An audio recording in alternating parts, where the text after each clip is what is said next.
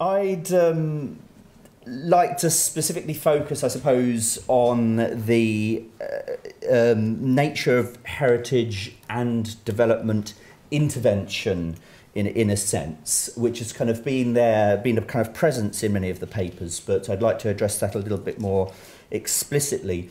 And I'd like to step back, as it were, from the fascinating kind of case examples that we've been hearing about to a kind of a broader context, and specifically on this pairing, as it were, or perhaps contradiction that's been present, again, implicitly and sometimes explicitly in the papers between development and heritage.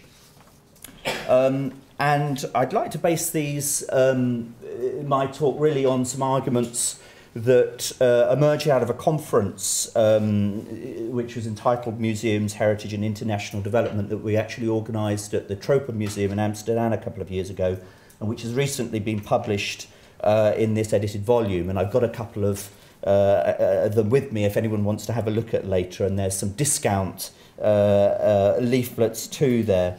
In this book, it's an edited volume, lots of case examples also, many of which are specifically addressing African heritage challenges, but also a much broader range of geographical context too. And the point was made earlier about the particular issues facing African countries, but actually many of those problems are common outside of Africa too, so we shouldn't forget that. I also just want to expand on that little plug and say that this is the first in a series, a new book series called Routledge Studies in Culture and Development. And just to say that we'd very much welcome proposals for monographs or edited volumes within this collection, specifically in this field of culture and development. So if you have a book project you'd like to discuss, please do get in contact. Just before I start, I want to just explain, I've got a rather dull, on the one hand, a dull set of PowerPoint things. I'm kind of mapping on the one hand what I'll try and cover in my little talk. On the left-hand side, though, to introduce a little bit of ethnographic detail, I've got some pictures from my own research in Sierra Leone. Often when I do work with a community, one of the first things we do is to meet in the Court Barry, like the meeting place in the centre of any village or town, or it might be under the shade trees or on someone's veranda. And it's a place where a lot of discussion happens, and a lot of discussion, talk about community history, about heritage and so on. And quite often we do a kind of a process of trying to map that. We were talking earlier about defining heritage, and one of the things I've always been very interested to try and do, working with different communities, is to try and understand what their heritage landscapes, in the broadest sense of that, are like. So I'm trying to assert some kind of parallel here between trying to map out some kind of territory, and I'll try and map out some kind of questions in what I talk about too, in putting that into a broader context. Apologies for reading, but otherwise I shan't get through it. So in the wake of the UN World Decade for Cultural Development, which ended in 1997, there was a spate of interest among development scholars, including economists, in cultural dynamics, and we heard a little bit about that in relation to the World Bank earlier. Well, aspects of this cultural turn have become incorporated into mainstream development discourse, and I shall be talking quite a lot about institutional kind of cooperation or intervention projects, both from heritage organisations and development organisations, NGOs, etc. So whilst this cultural aspects of this cultural turn have become incorporated into mainstream development discourse, the degree to which this has transformed development practice is debatable, and the lack of continued reflection on these issues has been disappointing. At the same time, although in relative terms investment is small, as this conference has demonstrated, there is in fact a remarkable amount of work being done bridging the fields of heritage and development, and not least, of course, in countries across Africa. Aside from the generation of tourism revenue, the focus tends to be on the instrumental value of heritage as an agent of social cohesion, intercultural dialogue, and human well-being. One of the challenges here is that while heritage advocates are convinced of the social value of heritage, they lack the hard evidence to demonstrate this convincingly within the economistic models that the development sector uses to measure efficacy. And indeed, these are as true in the UK, these issues, as they are in different African countries. I was just at a meeting yesterday with English Heritage talking about precisely the same issue. We also know that there's nothing inherently positive about heritage. It's not some kind of panacea. As we know, it can take on deeply conservative forms and may be a divisive form that contributes to intolerance and conflict. Understood as the active presence of the past in the present, however, heritage is a simple fact. An inheritance has the power to shape individuals and societies' current predispositions and their visions of the future, for good or ill. So here then I'm taking the position of the heritage agnostic, a little bit like Marika was saying there, this deep ambivalence, and also this kind of, on the one hand, being someone who lives and breathes the academic critique of heritage, and on the other hand tries to work on policy issues and the implementation, and those are deeply opposing often sides to inhabit.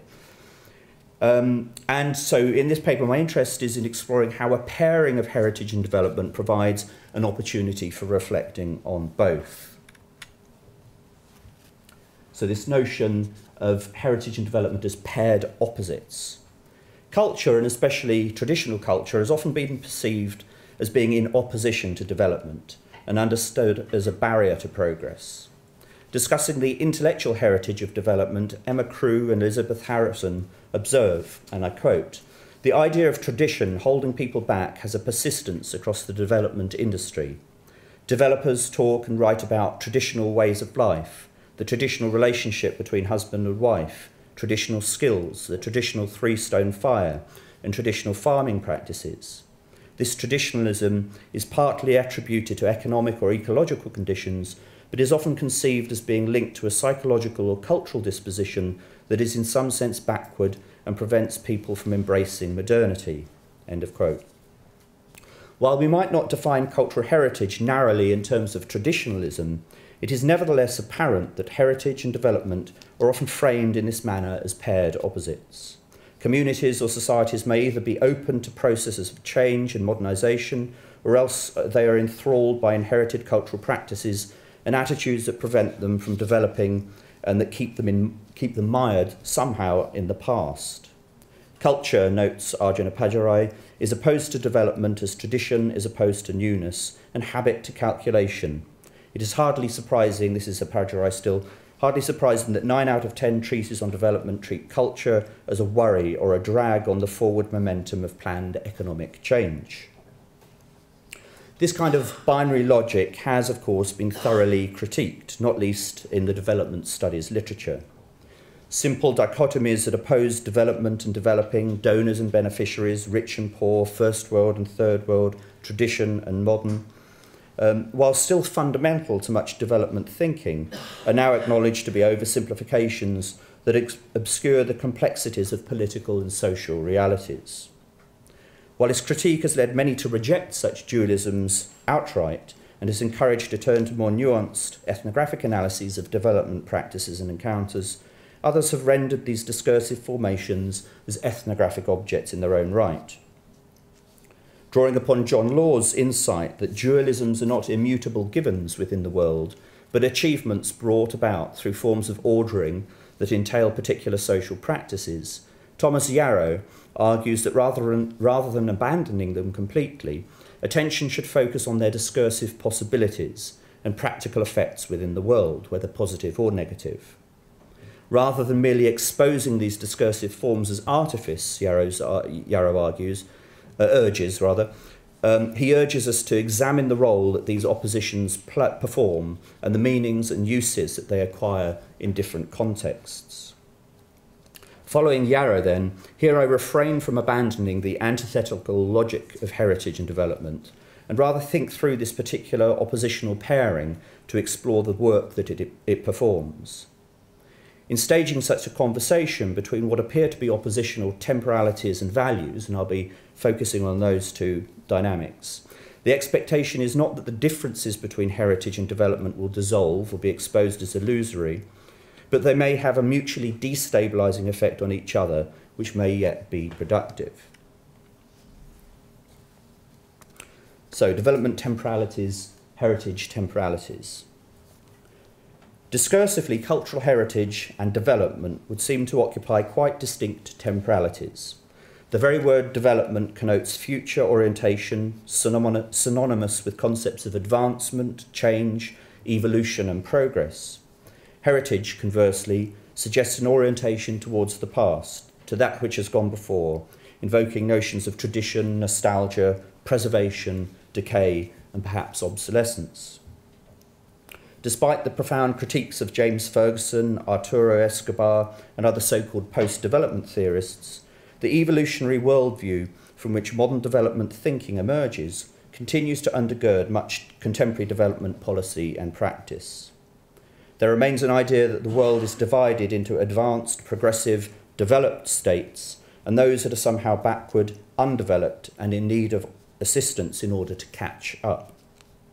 As the anthropologist Maya Green and colleagues have recently argued, development interventions depend on particular notions of time and progress that assume universal trajectories in which certain people and places are left behind and have to be brought into a future modernity. With its technologies of project management, strategic planning and budgetary frameworks, development may thus be understood as an instrument in future making. This is Maya Green's argument. At the same time, as Umar Khatari has argued, in its failure to acknowledge its own colonial heritage, the development industry has tended to reproduce, or at best, merely rework relationships, perceptions, and attitudes of empire. Thus, new forms of inequality overlay historical inequalities, and the development industry, through its normative frameworks, policies, and practices, all too often prescribes the futures that its beneficiaries should aspire to, ignoring the steps and strategies that people use to imagine and realise their own futures. Continuities with attitudes of empire may also be found in the allochronism or denial of coevalness inherent in the ideology of international development. Whereas terms such as undeveloped, traditional and backward have replaced the colonial nomenclature of primitive, savage and aboriginal, the tendency to equate spatial or cultural difference with temporal distance is common to both colonial and development thinking. Whether aid beneficiaries or colonial subjects, both are relegated to an earlier state than the erstwhile imperial powers and still the major aid donors of Western Europe and North America perceive themselves to have long superseded. While 19th century social evolutionist ideologies regarding native peoples of the colonial periphery as evolutionary relics, throwbacks from a prehistoric age, the development industry has adopted its own evolutionary schemas along which the global poor have yet to progress. Thus, Rostow's classic formulation of the 5 stages of economic growth plots the steps through which a traditional society must progress and mature in order to achieve an age of high mass consumption, and those are his formulations. Others chart the societal transformations associated with different stages in the so-called human development sequence. As Khatari notes, such temporal imaginings are mapped onto contemporary spatialities too, creating the socio-temporal dislocations between first and third worlds, incarcerating whole populations in categories of relative backwardness and excluding them from the global future as determined and represented by the neoliberal West.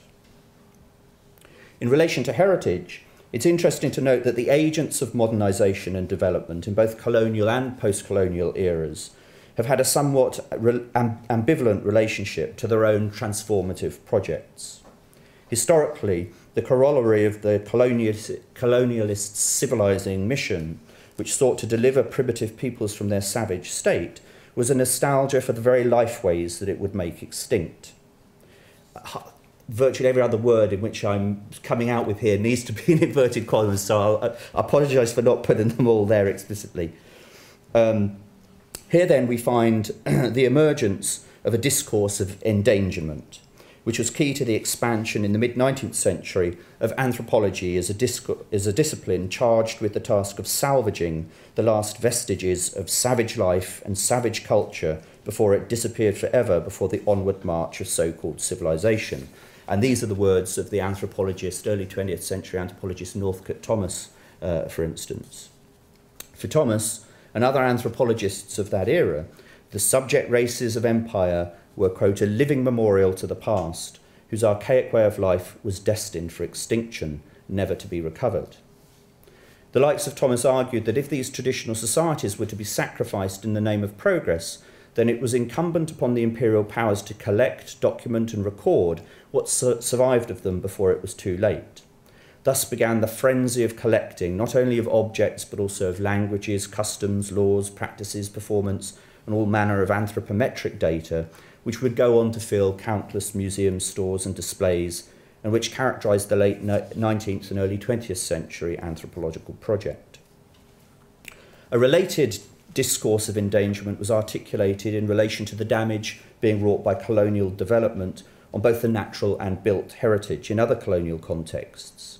This led to the passing of laws designed to protect and preserve cultural and natural heritage in many overseas territories, and quite often before equivalent legislation was introduced in Europe, in the metropolitan centres. In 1900, for example, anticipating the passage of India's 1904 Ancient Monuments Preservation Act, Viceroy Lord Curzon acknowledged that in its pursuit of imperial ambitions, Britain had presided over an era of vandalism in India, which had seen many of the subcontinent's architectural treasures damaged or destroyed. It was, he argued, the responsibility of an enlightened government to protect such antiquities.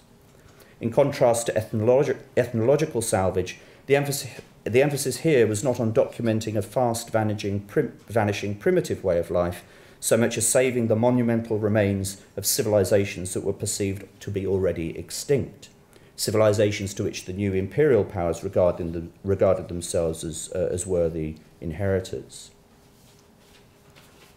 If development may be construed as an instrument of future-making, heritage, of course, could be regarded as an instrument in past-making. While conventionally identified with the vestiges of the past itself, the monuments and relics protected by antiquities legislation, or the primitive technologies assembled in so many ethnological collections, like development, heritage is also an industry and an ideology. And as with development, heritage is both a product of Western modernity and a constituent part of that modernity. As is evident in the context of salvage ethnography and architectural preservation, the valorisation of the past typically emerges when the past is perceived to be endangered, not least through the very processes of modernisation and development. Thus, the French historiographer Pierre Nora writes of the rupture of equilibrium that accompanies the transition from an archaic social world in which life is lived, and these are his words, lived in the warmth of tradition, in the silence of custom, and in the repetition of the ancestral, to a forgetful modernity propelled by change, in which, quote, we speak so much of memory because there is so little of it left. With the onset of modernity, Nora argues, an immense and intimate fund of memory disappears, and this is reconstituted and materialised at deliberately created, self-consciously commemorative sites, such as museums, archives, festivals, anniversaries and monuments.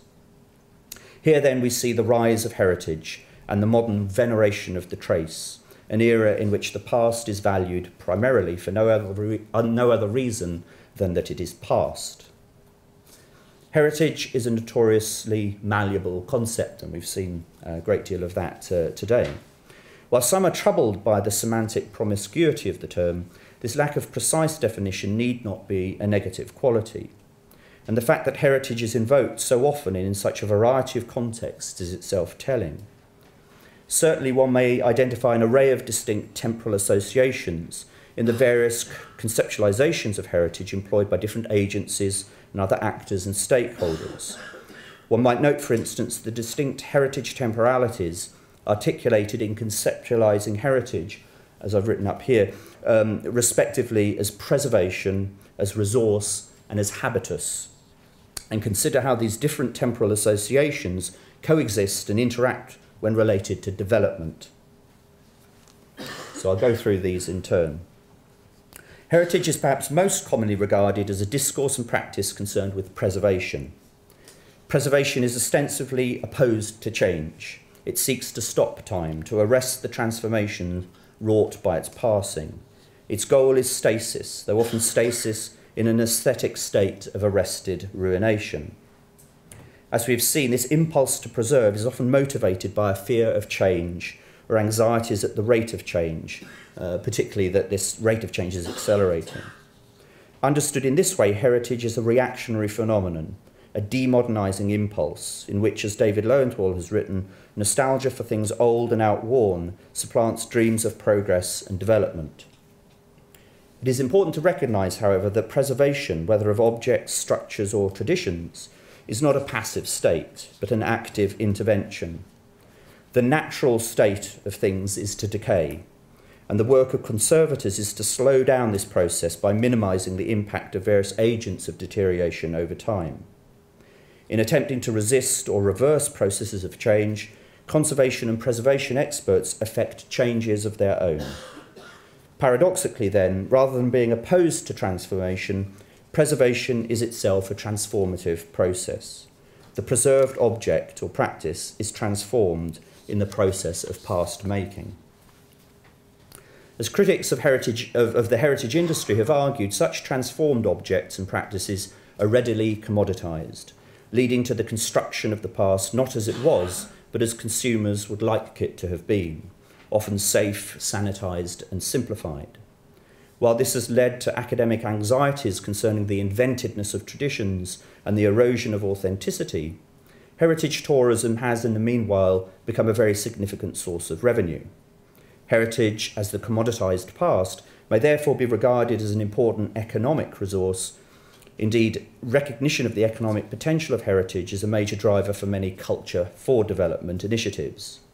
In 2009, for example, a study by the Global Heritage Fund calculated that revenue generated by heritage tourism in developing and emerging countries and regions amounted to nearly $25 billion and estimated that this was likely to grow to $152 billion by 2025 based on the existing trends. And I've moved on to heritage as resource here. But as we know, heritage has not only economic value, but may also be regarded as a resource in relation to other regimes of value. The idea of heritage has crucial temporal dimensions. This idea of heritage has crucial temporal dimensions too, insofar as the past is conceived as a resource of value to the present and the future, a driver or enabler of development. Past making thus becomes a resource in future making. Such an understanding of heritage temporality is central to the Council of Europe's 2005 Framework Convention on the Value of Cultural Heritage for Society, also known as the Ferro Convention. As Robert Palmer, the Council's Director of Culture and Cultural and Natural Heritage at the time, wrote, and to quote, "Heritage is not simply about the past, it is vitally about the present and future. A heritage that is disjoined from ongoing life has limited value. Heritage involves continual creation and transformation. We must continually recognise that objects and places are not in themselves what is important about cultural heritage. They are important because of the meanings and uses that people attach to them and the values they represent." Such a vision of heritage as a resource at the service of contemporary civil society places value at the heart of the matter. But of course, the realm of value, as has already been said today, is also dynamic and contested. The past may mean different things to different stakeholders. For example, while the development of heritage-related ecotourism may seem like a responsible way of achieving broader economic objectives while sustaining communities' traditional lifestyles, this assumes that there is a compatibility between the pasts that tourists will pay to come seeking and the pasts that local host communities actually live with. Even the journeys of ethically minded and well-meaning eco-tourists are often motivated by the prospect of experiencing a traditional, simpler way of life, a space of different, distance from the modernity of their everyday urban existences. While ecotourism promoters in the Global South market to the desires of these would-be adventurers, communities living in ecotourism destinations may themselves be caught in a double bind, their future development resting on their ability to remain in the undeveloped past, incarcerating, one might say, in the repetition of the ancestral invoked by Nora, while in fact they may desire a very different future, perhaps wishing to narrow the distance between their world and that of their visitors, seeking a share in their modernity. Here then is another temporal repetition, a continuity of unequal power relations between rich and poor, in which the international development industry, in conjunction with national governments and development partners, unwittingly determines the futures of ordinary people, denying them the capacity to aspire to futures of their own making. And here I'm very much drawing on the work of Arjuna Pajrai and his contribution to a book called Culture and Public Action. Before turning to a more explicit discussion of values, I'd like to introduce a third heritage temporality into the equation. So I'm moving on now to habitus. Considering heritage as habitus moves us from a concern with how we make the past to the manner in which the past makes us. Although Pierre Bourdieu's theorisation of habitus is rarely cited in the heritage studies literature, it provides a useful theoretical framework to consider both processes of social reproduction and social change that are key to contemporary heritage debates, and especially to the relationship between heritage and development. Rather like Nora's notion of pre-modern milieu de mémoire, real environments of memory, social and unviolated, that's a quote, Bourdieu describes habitus as an unconscious and unself-conscious, but nevertheless active presence of the past in the present. This is a heritage that is inveterate within us, a past, quote, in the course of which we were formed and from which we result. Habitus is a system of dispositions, of internalized structures, schemes of perception, conception, and action, acquired through processes of socialization, which determines or mediates our actions and our attitudes, our sense of what is possible, our aspirations for the future. Habitus is a heritage embodied in ourselves, which is perpetuated into the future by making itself present in practices structured according to its principles. Unlike Nora, who perceives an irrevocable break between the pre-modern milieu de mémoire and the lieu de mémoire of modernity, a kind of breakdown in the reproduction of social memory without recourse to these artificial props, like museums or monuments, Bourdieu's model of habitus allows for the incorporation of change and transformation.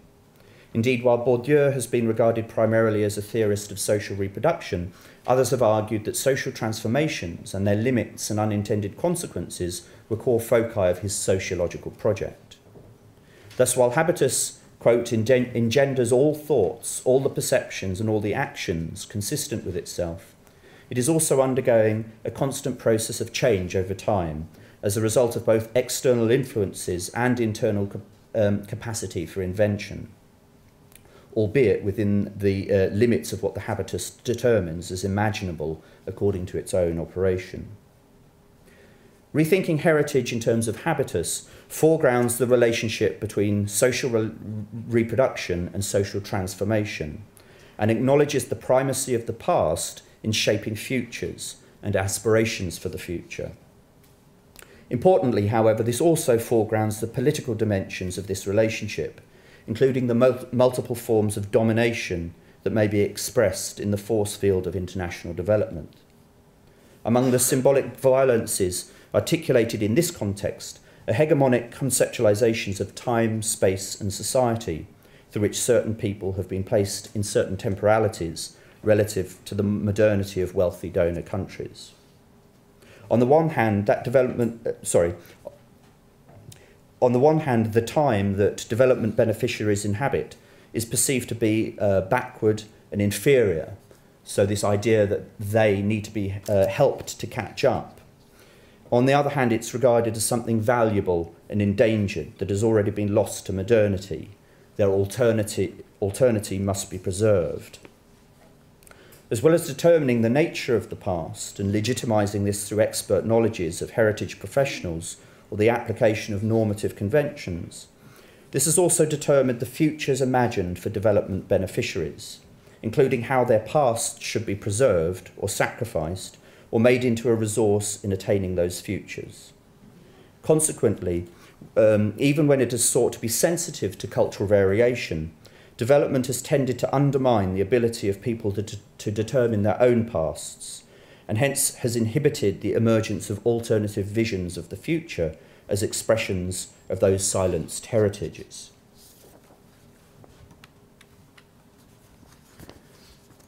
So heritage values, development values.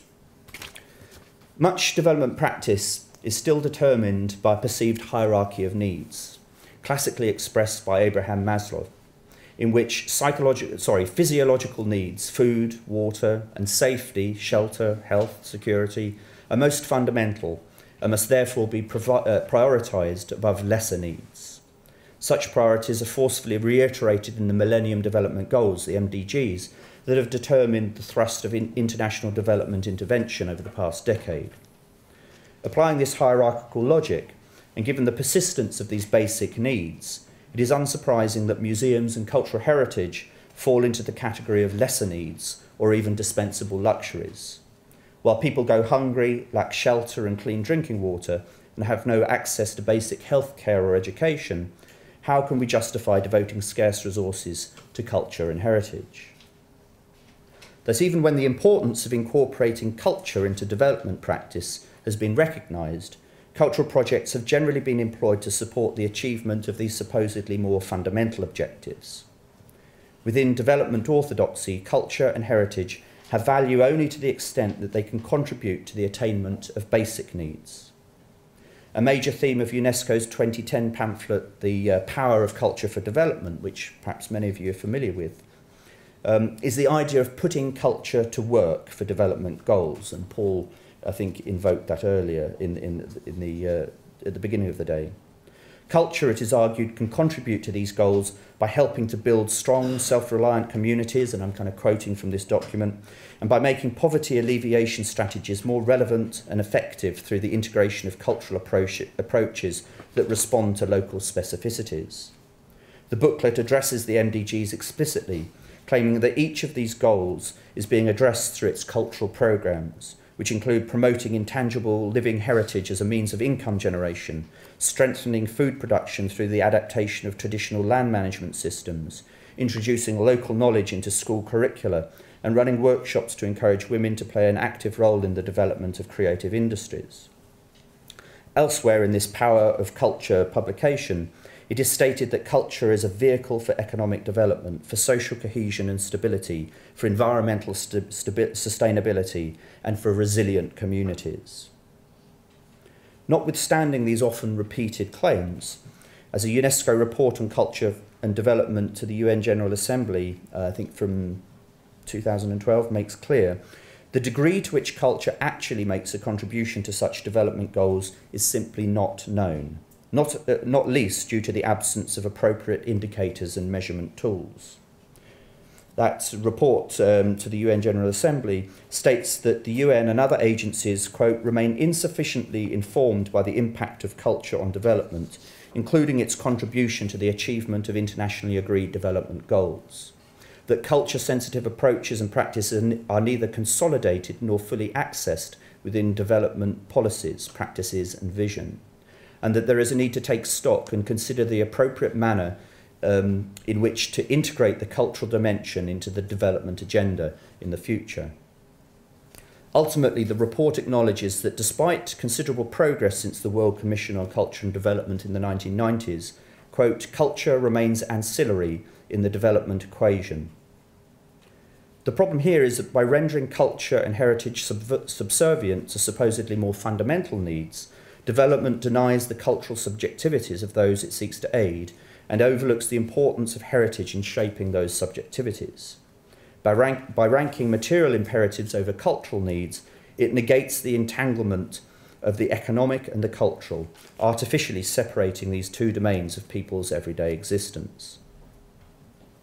One response to the lack of evidence that attests the impact of culture and heritage on development goals is reflected in the UN's demand for a data revolution for sustainable development, to strengthen data and statistics for accountability and decision-making purposes. At the same time, there seems to be little serious attempt to address the likely incommensurability between the evaluative tools employed by development economists to measure aid effectiveness and the qualitative impact of culture on the well-being of society. One issue here takes us back to the matter of temporality and the typically short duration of development projects and evaluation cycles, which are not compatible with longer-term qualitative research methods that are needed to track broader socio-cultural changes. But this misses a more significant question concerning the limits of translation between different regimes of value. Perhaps, as the economist R.J. Klammer has argued, certain forms of cultural activity and experience have value that is beyond measure and simply cannot be translated into social or economic value. In considering the value of culture and heritage, there is a need to think outside the instrumental logic that dominates much development thinking. As previously mentioned, the issue of value was foregrounded in the Council of Europe's Faro Convention. While this moved the conversation forward, one might ask whether it goes far enough in de-instrumentalising the perceived value of heritage in relation to development. As with UN conventions, the Council of Europe's framework is, of course, ultimately determined by its political objectives, which, while couched in terms of consensus and commonality, reflect particular worldviews, the same worldviews that underpin international development. Thus, despite acknowledging that heritage in itself is not simply a public good, and that cultural policy must take into account the diversity of meanings, uses and values that constitute the cultural ecologies of different communities, it appears that only good heritage can be considered valuable to society, where the good of heritage is defined by its ability to support what are constructed as universal values within the prevailing hegemonic world order. What then, we might ask, of heritages or cultural practices that challenge normative frameworks, resist dominant worldviews, or imagine futures and values other than those determined by the neoliberal hegemony? To put this another way, what would the relationship between heritage and development look like from the perspective of freedom, put forward by Amartya Sen? In his well-known critique of the dominance of economistic perspectives in development, Sen argues that freedom ought to be the main object of development, that economic betterment should be understood merely as a means to expanding the freedoms enjoyed by individuals and communities, and that a fundamental task of development intervention should be the removal of major sources of unfreedom. Whereas the stated objectives of many development, including heritage for development projects, is the building of technical capacity, for Sen the goal of development ought to be the expansion of capabilities of persons to lead the kinds of lives they value and have reason to value. We might add that key among these freedoms is the ability of individuals and communities to determine their own values and their own aspirations, to be free to make their own pasts and their own futures. While Sen concentrates on the overt forces of poverty, social deprivation and repression that restrict self-determination, there are also more subtle forms of unfreedom that nevertheless have real consequences for people's lives, other forces that determine our cultural and economic values and desires. While we can recognise the extrinsic value of heritage as a resource that can contribute to a greater or a lesser degree to the emancipation of people from poverty through tourism, appropriate forms of tourism, for example, perhaps its greater value is in the intrinsic capacity I'll just say that again. While we can recognise the extrinsic value of heritage as a resource that can contribute to a greater or lesser degree to the emancipation of people from poverty through tourism, for example, perhaps its greater value is in its intrinsic capacity as habitus to generate possibly countervailing dispositions and preferences, enabling people to shape their own aspirations for the future. After all, as Sen has also acknowledged, there are multiple forms of poverty. While the development industry is sometimes interested in suggesting there are remediable cultures of poverty, it is perhaps more urgent to attend to the impoverishment of culture and cultural heritage that often results from inappropriate external interventions. And this isn't a repetition of a nostalgic desire for cultural diversity for its own sake, but a commitment to development as an emancipatory project. If we are to respect people's freedom to determine their own futures, we must also respect their freedom to determine the meanings, values, and uses of the pasts from which these futures arise. Accordingly, perhaps we need to rethink heritage preservation as the safeguarding of this capability. There is a place then within development for different conceptualizations of heritage. Heritage as preservation, as resource, and as habitus, along with the different regimes of values they represent. But attention must be paid to ensuring a careful balance such that one freedom is not gained at the expense of another. While many claims have been made concerning the power of culture for development, I suggest that the true power of culture as a force acting in relation to development has yet to be fully explored and understood. Pairing the temporalities and values of development with those of its ostensible opposite, heritage, provokes new ways of thinking of both.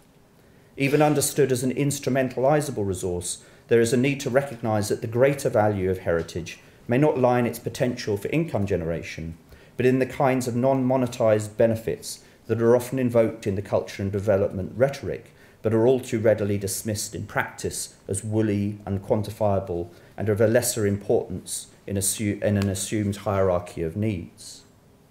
Ultimately, however, we need to look beyond the economic and instrumental value of cultural heritage for development, and to explore its intrinsic value in reimagining development as a cultural project, and particularly as a culturally context-specific project.